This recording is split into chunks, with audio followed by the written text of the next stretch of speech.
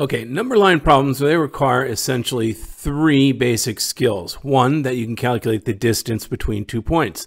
That's simply the difference or the positive difference between 2 points. The absolute value of s minus r in this case. You also need to be able to calculate the midpoint, which is the average of the 2 points, r plus s divided by 2.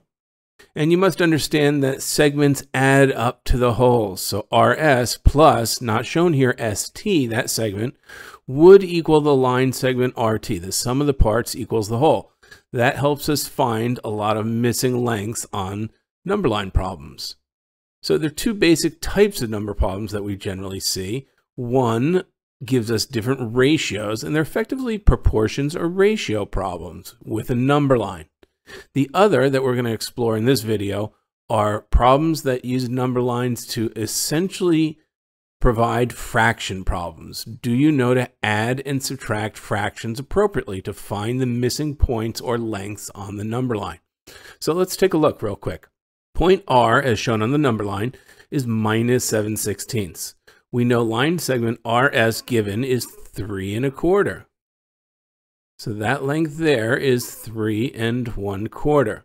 Now applying our segments, we know R plus the segment length RS equals the point S.